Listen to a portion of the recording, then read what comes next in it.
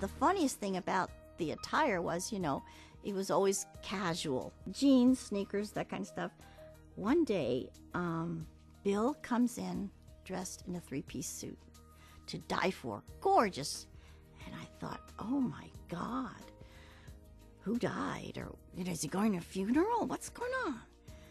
Oh, I'm expecting some very important customers, and I have to be dressed like they're dressed. I said, oh, okay. So a few minutes later, in walk these three guys, and they have sneakers and jeans, and I kind of stared at them because I thought, okay, are these the three guys he's expecting to meet, and he's dressing like them? Now they're here dressing like him, as they think he's gonna...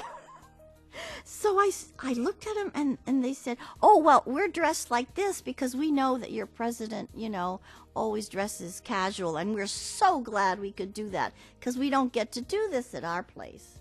And so I escorted them to the Bill's office and shut the door and started laughing, and they all started laughing because, that must have been quite a picture, I would have loved to snap a picture when they saw Bill all dressed up in his three-piece suit.